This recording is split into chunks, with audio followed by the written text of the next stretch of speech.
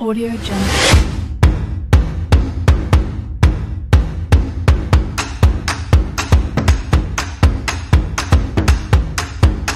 Audio Jungle.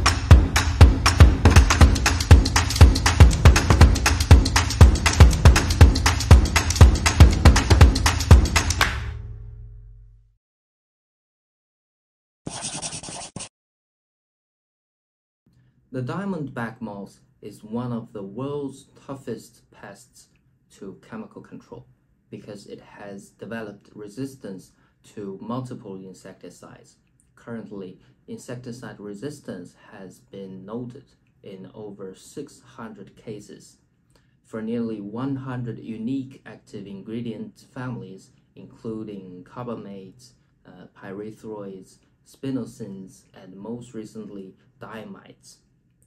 We can choose from the following insecticides to control the diamondback moth.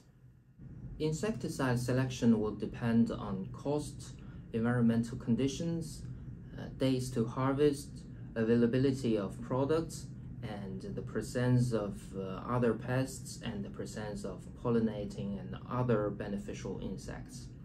Rotation of insecticide classes is good for reducing the resistance, and insecticide compounds are recommended when infestation pressure is very high.